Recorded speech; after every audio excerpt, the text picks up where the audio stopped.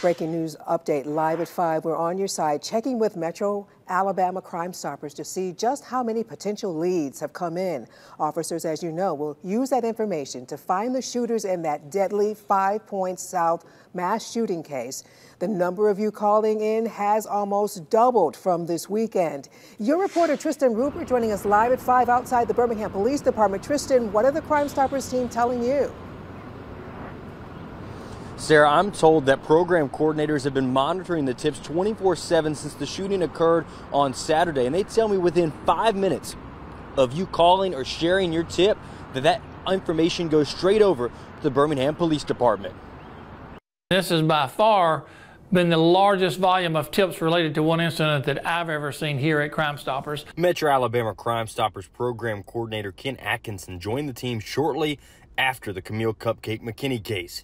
He has taken tips on hundreds of cases in the years since, but no case compares to the mass shooting in 5 Points South. Atkinson says within hours of the shooting, people began sharing what they know. The first tip we got was at 1:09 a.m. and we've received over 90 tips since that time. And as you can see, these are all tips related to the shooting that we have forwarded to the Birmingham Police Department to assist in their investigation. If you know anything at all, Crime Stoppers is urging you to call or leave a tip on the P3 Tip app.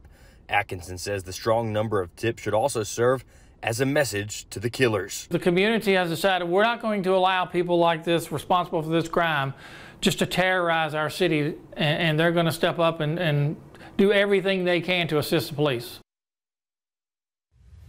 Program coordinator Atkinson says no detail is too small. Anything could be the critical piece of information that police here need to really crack this case open, find justice for the 4 who are no longer with us and the 17 others that were injured as a result of the heinous crime that took place last Saturday. Your reporter in Birmingham, Tristan Rupert, WBRC 6 News, on your side.